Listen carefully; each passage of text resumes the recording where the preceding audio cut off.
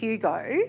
I always really liked the name Hugo, and I had 3 sons, and I always said if I had a 4th son, his name would be Hugo. And when we were buying Hugo, my youngest son Joseph said, "Oh, Mum always said if she had a 4th son, it would be Hugo." So of course that became his name. So my children's names start with a J, H, J, H. So there was a bit of a pattern there. So I took him out for a walk just around the footpath that night because I thought he likes to have his walk and have a sniff and everything. So we were walking along and our street ended at the railway line. It was fenced, so there was no way he could get on, well, so I thought, no way he could get onto the railway line. So he's running along, sniffing and whatever. Anyway, we were walking along the track, and next thing this train went past, and he always liked to bark at them and chase them through the fence, but he'd just come back. Then this particular night, I could almost see his brain go, I'm going to catch this train. And he just took off after the train, and I remember thinking, oh, surely he's going to stop. Anyway, he just kept running, and I called after him, but of course the noise of the train, he wouldn't have heard me. I don't think he was intent on stopping. He literally ran, it would have been at least 50 metres, and then he went through the chicane. So, because I thought with the fence we'd be okay, but he turned right, left, and onto the track.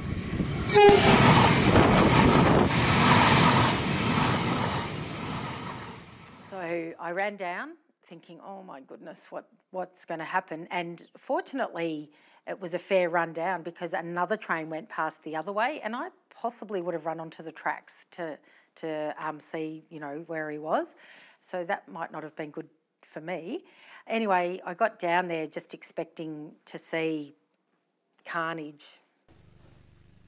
Anyway, then I heard this really weird noise, like it was a strange sort of, I can't even describe the noise, and I've looked down at the tracks, and there he is lying there looking at me, like alive, but breathing, and that was his breathing that I could hear, and his paws were just covered in blood. He was covered in blood, and I could see the train.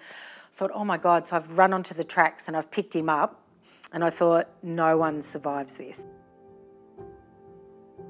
After I received the phone call, I obviously went into emergency situation, which you do at work. So I had already set up oxygen, drip lines, resuscitation, emergency box with drugs, etc., because I wasn't exactly knowing what to expect when she got there. It's the first hit by train animal I have ever seen, and the only one still that I have ever seen. There was a lot of blood all over Hugo. He's dark in colour, but you could still see it. I wasn't exactly aware of the damage until probably the next day, to be honest. We didn't quite know how severe it was that night.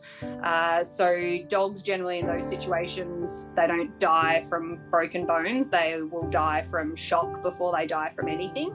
No internal organs were injured in the process, surprisingly. His lungs were clear, they were fine. The nasal and mouth bleeding was due to, as we found out the following day, was that he had skull fractures, he had a broken jaw, he had missing teeth, and he obviously, all of those facial injuries is what was leading to the blood. I honestly didn't think that he would have made it more than a few hours. I'll be completely honest. I didn't expect him to be alive the next day at all. A little dog with a big heart has made a remarkable recovery after he was hit by not one, but 2 trains in Mentone. The 5-year-old lost part of his paws and is now blind in one eye, and vets say it's a miracle he's alive. Hugo stayed in care for a month. During that time, he underwent 10 surgeries. Parts of his paws were amputated. We weren't sure whether he was going to make it through, but he's a fighter and he kept going. The Herald Sun ran an online article about Hugo and his survival. I think it's changed his personality. Either he still doesn't seem neurotic about the trains or anything. The one good thing that came out of it was he used to only eat roast chicken, and now he eats my dog. It's worth it, yeah. Only eats roast chicken. I'm starting to think Hugo was a little spoiled. think, how am I going to tell the kids? Oh my goodness, I can't afford to lose him because he is my favourite son. And her actual son is now eating my dog as well.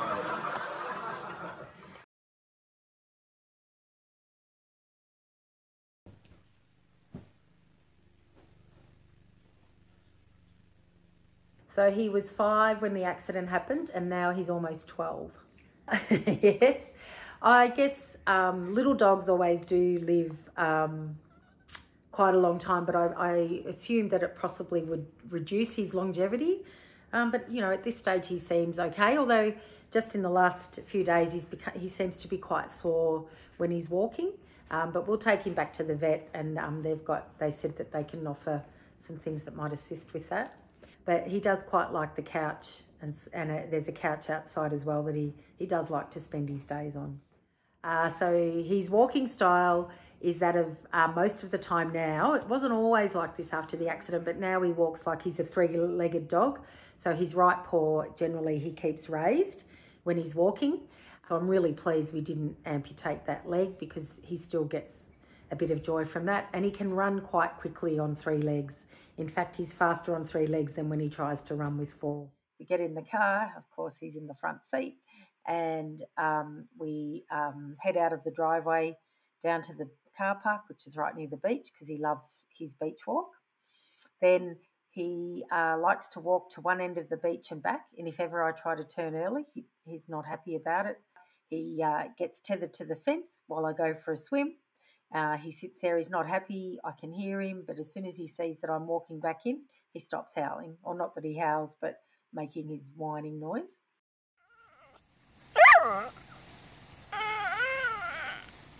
I probably hadn't given pet leave too much of a thought, and, you know, maybe I might have been scathing of people that like, how I had to take the day off, my dog was so sick and I was so upset.